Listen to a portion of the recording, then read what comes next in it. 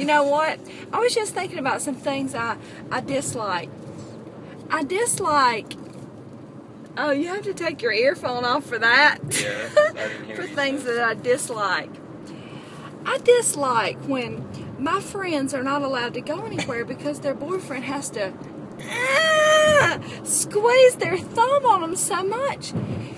It's not my fault. I mean, so they can't go anywhere. I dislike that. I dislike when people call me Tanya, frankly, because my name is Tanya/Tanny, right? I guess. What do you mean you guess? And here's the main thing that I dislike. You want to say some things you dislike? What happened at school today you disliked? I just like people. Yo.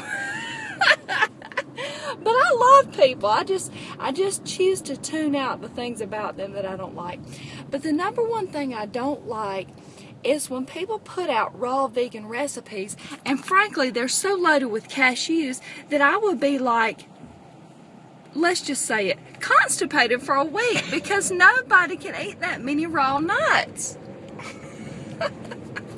Or they're a bad food combination because they'll have like mangoes and avocados and some nuts, and let's throw a little tahini in there, and they make this surprise extravaganza of food that never sets well with me. Or they have all the refined oils or all the salts. Come on, friends, show me the 80-10-10 low-fat raw vegan baseline tasty recipes. Bam! So all others, I tune in and I'm like, ooh, raw vegan Alfredo, that sounds tasty. And I look and it's got, I don't know, a cup of nuts. You know, I don't want to have acne, back knee, constipation, bad breath. I want a fluid body of love and light. You know what I'm saying? So I just wanted to say that about things I dislike this afternoon. Bye. Without love, it ain't much.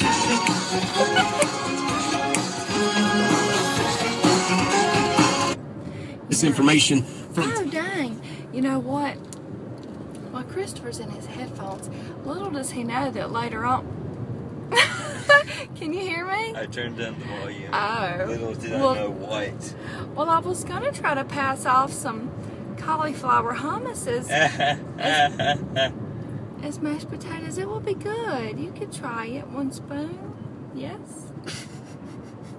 Anyway, what I was going to say is, anytime I provide you all with a recipe, you can know that it's combined in a way that if you have digestive issues or you're coming from a place of digestive disorders, that it's still going to sit well with you. And if you are on an 80-10-10 low-fat raw vegan diet, that you're going to be able to know that it has low fat, that it has no salt, that it has no chemicals in there.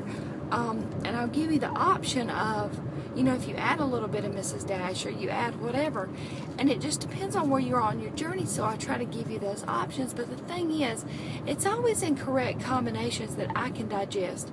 And if I can digest it, anybody can, you know? That's the thing. And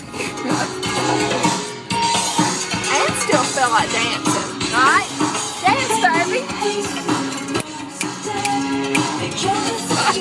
No such luck.